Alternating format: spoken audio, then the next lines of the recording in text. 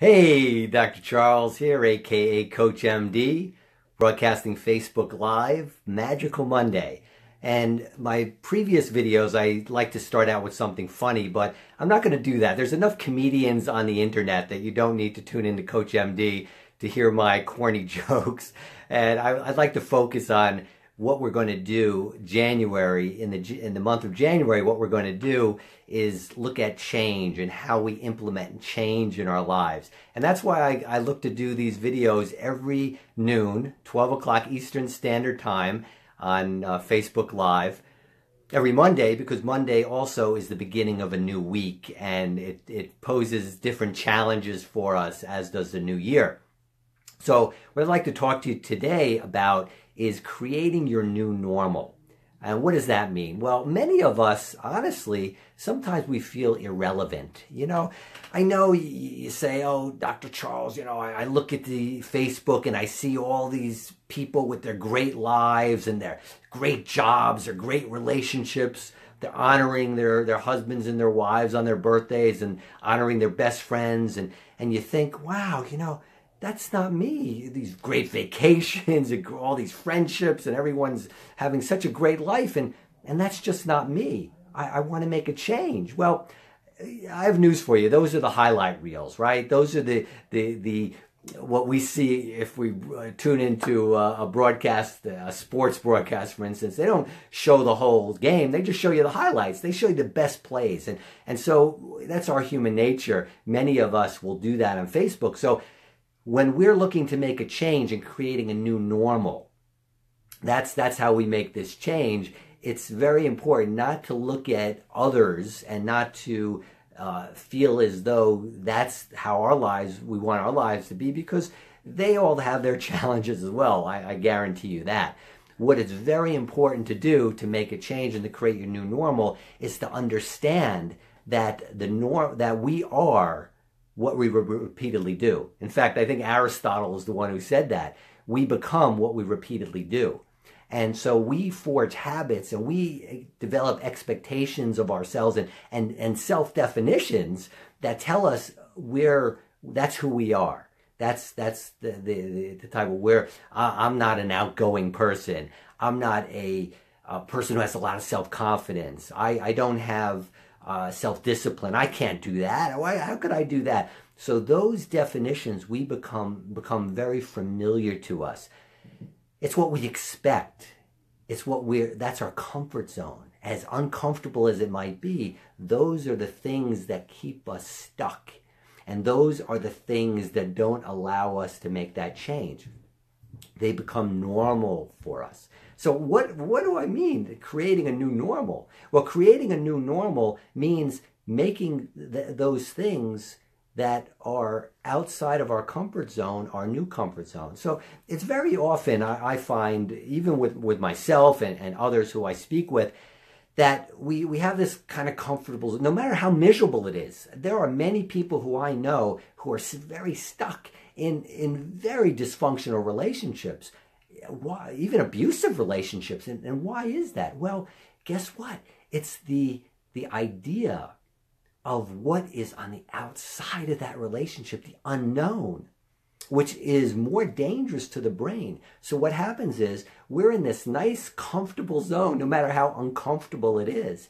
When we step out of that comfort zone, it's not uncommon to say, wow. And then all of a sudden, oh my God, how did I get here? And then step right back. That's our brain fighting and fleeing us back into what's known, what's expected, what's common, what's normal.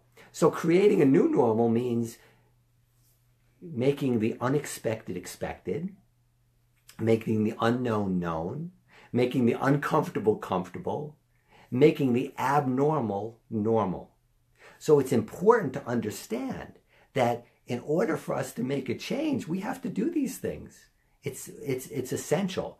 And that's meaning stepping outside and understanding that those things that we think are dangerous, make us feel vulnerable or insecure, actually are the places that can make us the most secure.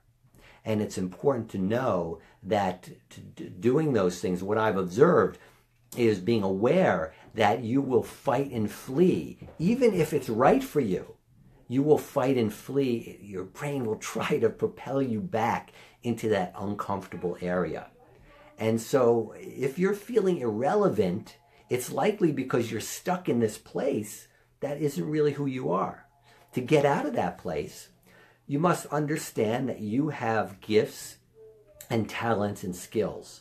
And, you know, I see it in our educational system so much. I saw it with my own children and others who I've observed and who've come to talk with me, that our educational system, at least in the U.S., we focus on weaknesses. So let's say you're a student and you're really good in math, but you're not really good in English. That was me. I felt very insecure as a kid. I remember being in the remedial reading group in 3rd grade, which made me very insecure with my English and reading ability, even throughout into my adulthood, until I got a hold of these concepts. And so what happens is, a lot of times, instead of focusing on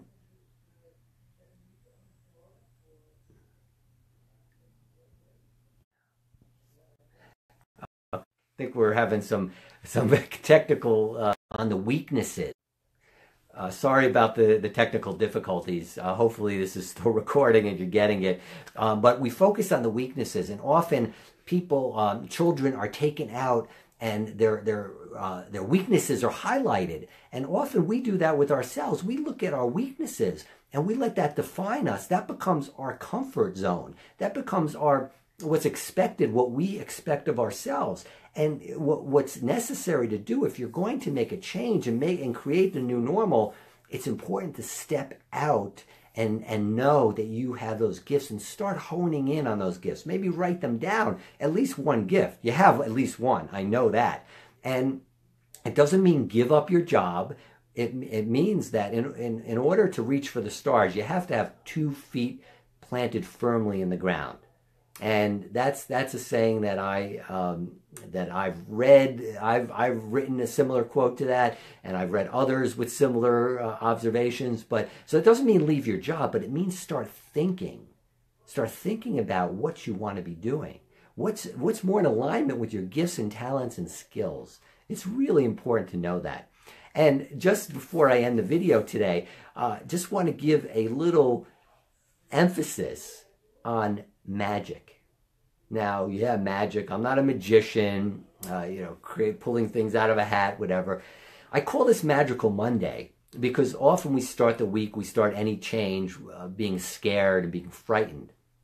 And one of what I've learned in my life, one of the aspects that gives me confidence to move on, that somehow things are going to work out okay, is an idea of magic, which I call daily magic.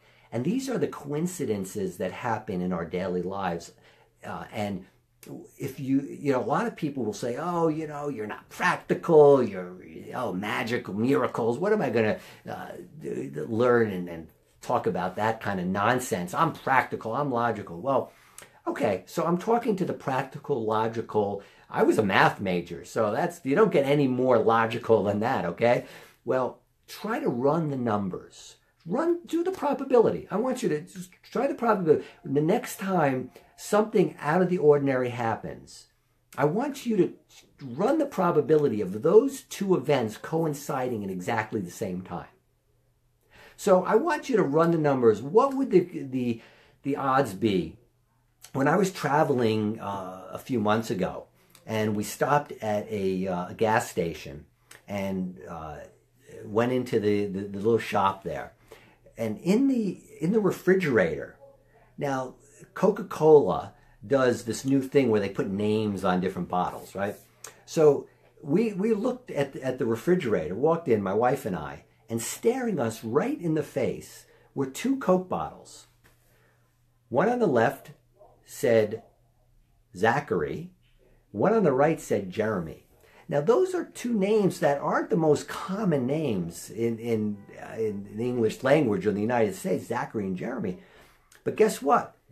You viewers have just learned the names of my sons, of our sons, my wife and my sons.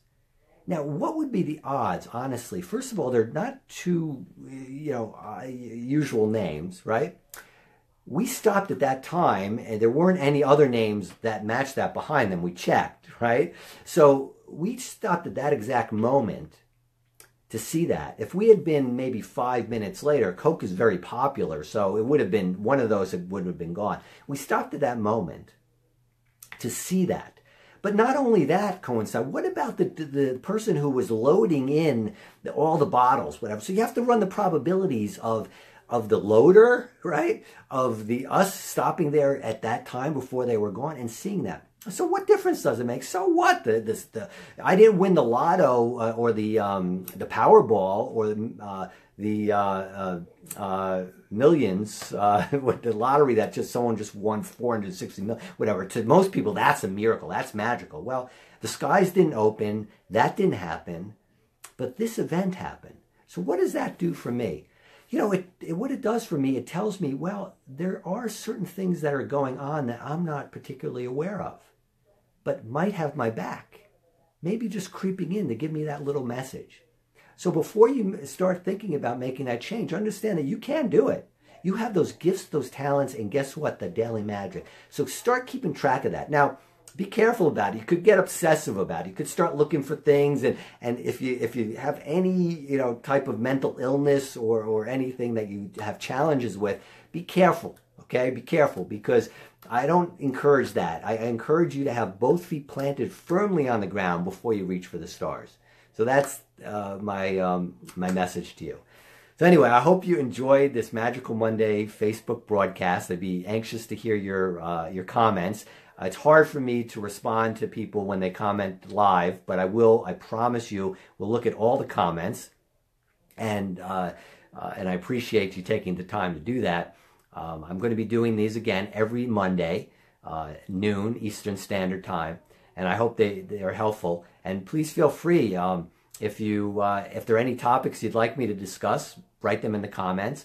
But I will be doing, for the month of January, focusing on change and how we're going to implement and start that change in our lives. So thanks for tolerating the technical issues, and I look forward to talking with everyone again, or you listening. I guess we're not talking back and forth, but you listening again in a week's time. But keep in touch on CoachMD. Visit my website, CharlesGlassmanMD.com, and look forward to staying in touch. Bye for now.